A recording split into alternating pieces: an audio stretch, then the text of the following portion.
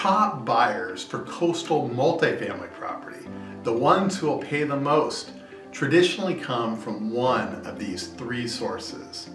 Number one, 1031 exchange buyers. These are investors who have sold a property and are looking for a replacement property under the 1031 exchange rules. They're typically under a tight time frame, and when they find that right property that fits, they will also typically pay top dollar. Number two, owner users. These are investors that are looking at multifamily properties as both housing and the ability to generate additional income or offer multi-generational housing benefits. These investors are not looking at the property as a pure investment play and will therefore pay more.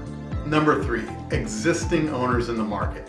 High net worth individuals or quasi-institutional groups who already own property in the market or submarket where your asset is located will often be top buyers.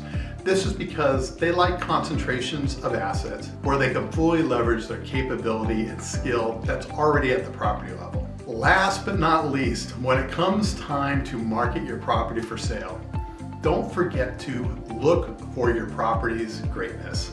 Every property is unique, and every property has something that is positioned to do better than any other property in the marketplace.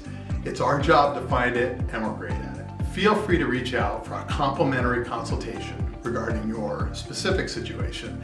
And don't forget to follow the instructions in the comments below to receive ongoing updates concerning our coastal property market. Thank you for watching this video, and we'll see you along the coast.